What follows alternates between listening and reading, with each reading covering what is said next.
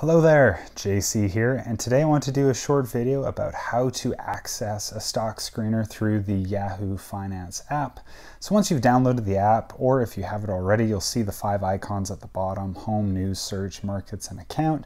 Hit search, and from there you could literally hit any one of these watch lists. It'll still give you access to the stock screener. So let's just hit top cryptos by volume.